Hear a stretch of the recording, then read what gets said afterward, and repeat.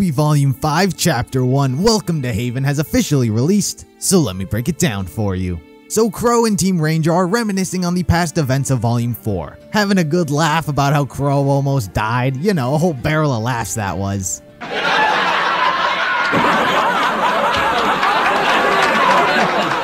But Crow decides to take the kids on a scenic route, where we are essentially given a recap on Mistral's world of Remnant. The place is diverse, stay away from the lower levels because of shady people, higher levels, classy, also probably filled with shady people as well. Now for a brief moment, I was thrown off a bit by the 2D animation, but not in a bad way. I actually really loved it. It reminded me of something like out of the Tales series. You also gotta love this couple right here. It's sweet, but if that's bamboo, that's not gonna hold its shape for too long. Bamboo grows fast. But the 2D was a welcome surprise. I was expecting something similar to what they did on Menagerie in Volume 4. But the sudden switch from 3D to 2D, it was a pleasant surprise, for me at least. Meanwhile, Weiss is still on the cargo ship. The pilot down to help so long as he's paid. But the important thing that I ended up gathering from this scene was all the events, specifically from Volume 4, were all happening, relatively speaking, at the same time. There were no stories that took place first, aside from probably Team Rangers. For the most part, they were all happening concurrently. Team Ranger just made it to Mistral, and now Weiss is right on their heels. Anyway, Weiss is still continuing to grow as a caring person and not a cold-hearted one. She hears the distress call and wants to help, but the logic of the pilot is pretty sound. This is a cargo ship. If we heard it, someone else is probably to have heard it as well. And this is my ship. It's a pretty sound argument, not gonna lie. I mean, I still think whoever they are just gonna die, but it's probably irrelevant anyway. So back with Team Ranger, they are inside Haven Academy, where they realize that no one's there. Crow finds that suspicious and he kicks down the door to find Leonardo Lionheart. The real reason no one is in the academy is because class is dismissed. With no class, there's no students, and with no students, there's no teachers, and with no teachers, no one's guarding the relic, which is what Lionheart presumably wants or is being forced to do. As of now, it's currently unknown as to whether or not Lionheart is in fact a villain or the cowardly lion too scared to stand up to Watts. Meanwhile, back on Menagerie, we see that everyone's a bit upset. Why? Well, as Blake tells us when talking to Ilya, they went to confront Corsic and Fenegalbe with the scroll that they had. And of course, they denied any and all accusations against them. And this is the continuing problem when it comes to RWBY, in which they continue to tell us as the audience of things that are happening. They aren't showing us. We confronted them with the scroll.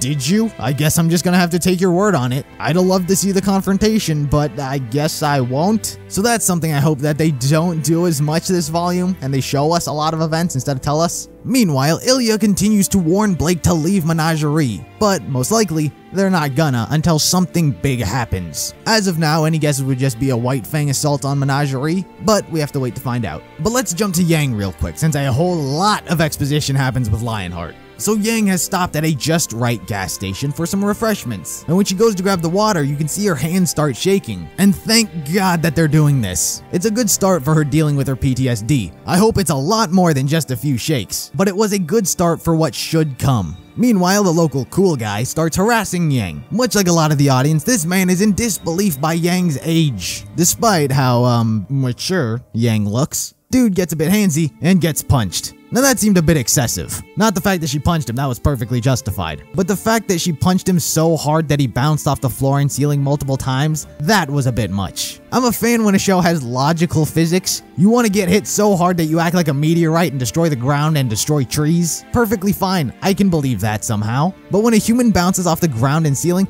I can't even get a bouncy ball to bounce that many times between the two. Somehow my suspension of disbelief ends up getting broken. What Yang has effectively done is killed this man. Every bone should be dust and every organ should be liquid at that point, and even then, he shouldn't bounce that much. But the owner is happy with Yang's excessive force and tells her to not go messing with the bandits. So yes, it appears as though Yang is tracking down her mother instead of RWBY. So as Yang is getting ready to leave, the man, who should be dead, appears to have a bit of information on Raven's tribe. Is he a part of it? Is he in a rival tribe? Or is he just a dick? We'll find that out later. So backtracking to Team Ranger, here's all the exposition that was given. So since the Vital Festival was broadcasted everywhere, everyone saw when Penny was killed. People panicked, people got scared, and that attracted large influxes of Grimm. Huntsmen died, and teachers died. I would say this one gets a pass of just being told what happens. I don't think there was a need to go back in time to show us what was happening when the Fall of Beacon began in Mistral. Anyway, the Maidens. As we know, there are relics. However, only the maidens can unlock the relics. However, there's only one relic each maiden can unlock.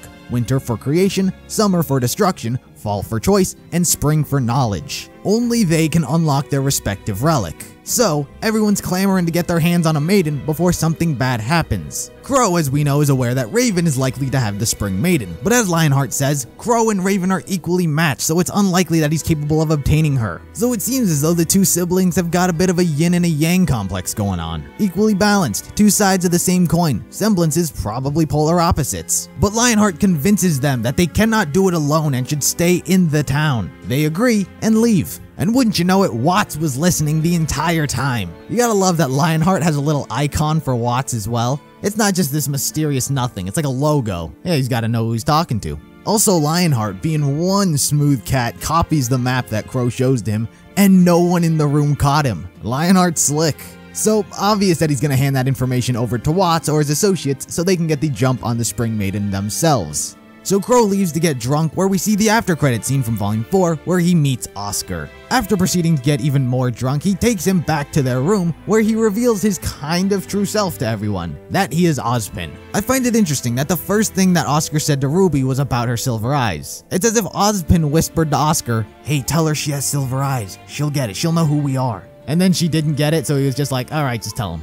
Also, Super Drunk Crow was great comedy. And then we get the theme song, which I feel as though kinda spoiled some stuff. I mean, if it's anything like the Volume 4 theme, it means nothing whatsoever. But who's this next to Cinder? Adam and Hazel are working together? Mercury's gonna be in this volume? It's small things, you know, nothing big, but I like to go into things completely blind. As for the episode as a whole, I think it was amazing. One of the things that I was worried about was I think Volume 4 felt a bit disconnected from the other volumes because of the animation change. So for me, it kind of felt standalone-ish and kind of like an outlier. But with this episode, it felt a lot more at home. Like, now we're supposed to look and feel like this. The episode, I think, had some great comedy, specifically from Nora. She was a lot more of her cheery self, which was great to see. As mentioned, Drunk Crow was unexpected but very welcome. But probably my biggest issue with the episode was the overly cartoony scene with Yang punching that guy. The episode had plenty of comedic moments without that. I just felt as though it was trying a little too hard to add comedy, because that to me did not seem badass in any way. For me, at least. I'm also really liking Lionheart, whether he's a villain or a good guy at this point, who knows.